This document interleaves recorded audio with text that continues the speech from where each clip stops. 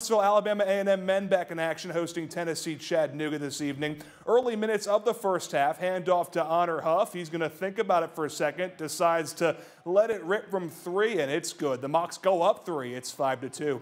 About a minute later, Bulldogs in transition. The pass is going to go to Dalen Smith, and he gets the hoop and the harm. He makes the free throw to once again make it a three-point game. Now Chattanooga answered back. Let's see if A&M can do the same. Smith pulls up from mid-range. It rims out, but Darius Osborne with the offensive board. Back to Smith. He scores. Bulldogs down 6. Chattanooga led by 5 at the half, but the Mocs really turned it on in the second 20 minutes. Alabama A&M drops to 1-10 with an 88-72 loss to UTC.